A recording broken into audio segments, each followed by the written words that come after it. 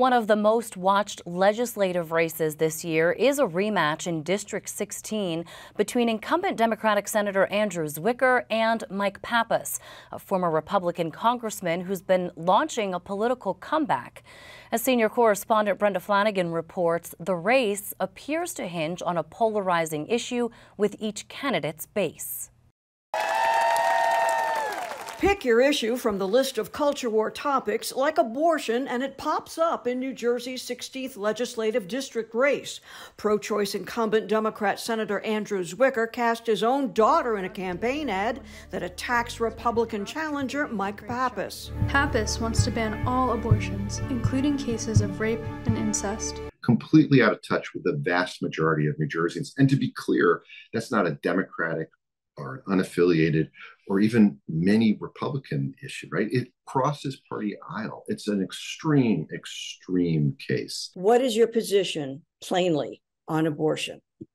My position has been established many years ago and has not changed. His position is among the most radical of any legislator in New Jersey. He voted for a measure to permit abortion right up to the moment of birth. In off-year elections, both sides need to galvanize their base and get those voters to the polls when no big names top the ballot.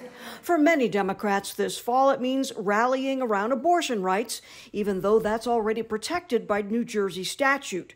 But funding and access are not, says Planned Parenthood, which endorsed 97 legislative candidates, including Zwicker. There is still a ton that could be done to dismantle access to abortion.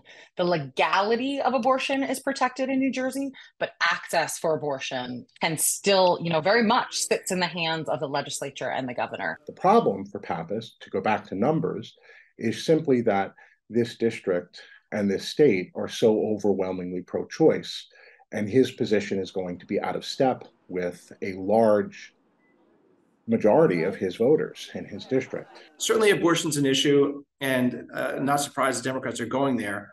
And they're going there because they don't want to talk about the other issues that are facing the state right now.